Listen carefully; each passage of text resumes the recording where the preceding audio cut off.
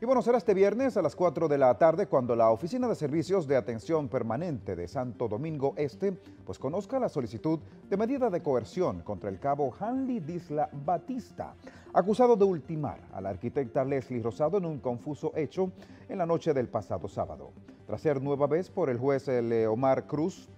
Quesada, a petición de los abogados de Rafael Castillo, el chofer, que fue abordado por el agente policial con arma en mano para que siguiera el vehículo de Rosado después de un supuesto incidente de tránsito. Contra Castillo, la Procuraduría General de la República solicitará 1 año de prisión preventiva bajo la tipificación de asociación de malhechores y complicidad para cometer asesinato.